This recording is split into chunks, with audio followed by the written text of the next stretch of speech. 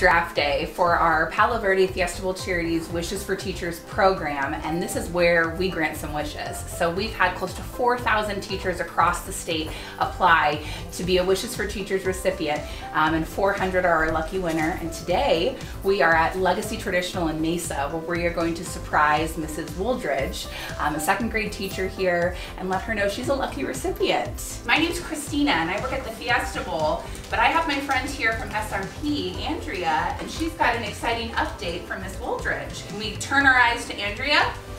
Good morning. Your wish has been granted. What? Oh my goodness, it was a loud one.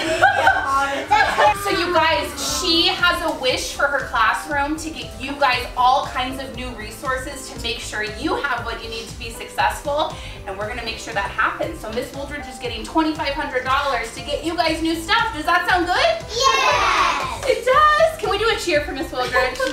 Yay! I just want to give them everything. I know a lot of them don't have stuff at home to help them learn, so I want to be like that second person, that second parent that can help them reach their goals and learn. Sabrina, how do you feel? Loved. I feel very lucky.